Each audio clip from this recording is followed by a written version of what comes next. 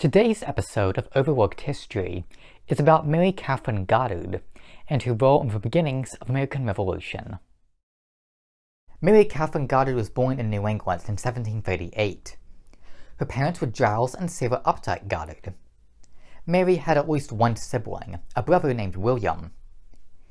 In 1757, Giles Goddard died, and Sarah, Mary, and William moved to Providence, Rhode Island, where the three of them set up a printing press. They then began publishing the Providence Gazette, the first newspaper in the city. William later moved to Philadelphia and began publishing a newspaper there, along with another one in Maryland. In 1774, William had to leave his newspapers to promote the Constitutional Post. The Post was a joint effort between Benjamin Franklin and William Goddard, and is an ancestor of the modern United States Postal Service. After William left his newspapers, Mary took them over. In 1776, after the signing of the Declaration of Independence, printer John Dunlap was tasked with printing copies.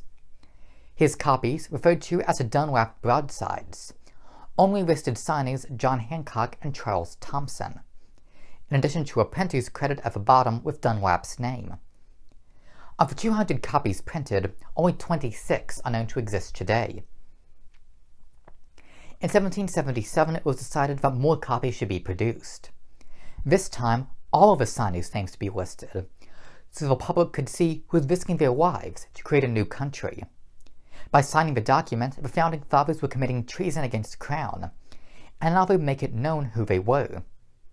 For this new printing, Mary Katherine Goddard was chosen to print this new version. At the bottom, she added her name for all to see, joining the Founding Fathers. During the war from 1775 to 1789, she served as Postmaster of Baltimore. She was removed by Postmaster General Samuel Osgood, who felt the job required too much traveling for a woman. This caused public outcry, and petitions were created to get her reinstated. These efforts were unfortunately unsuccessful, and until around 1810, Goddard ran a bookstore in Baltimore. She died in 1816. Mary Katherine Goddard played a major role in helping spread the word about the Declaration of Independence. Only 9 of the original Goddard broadsides are known to exist. Thank you.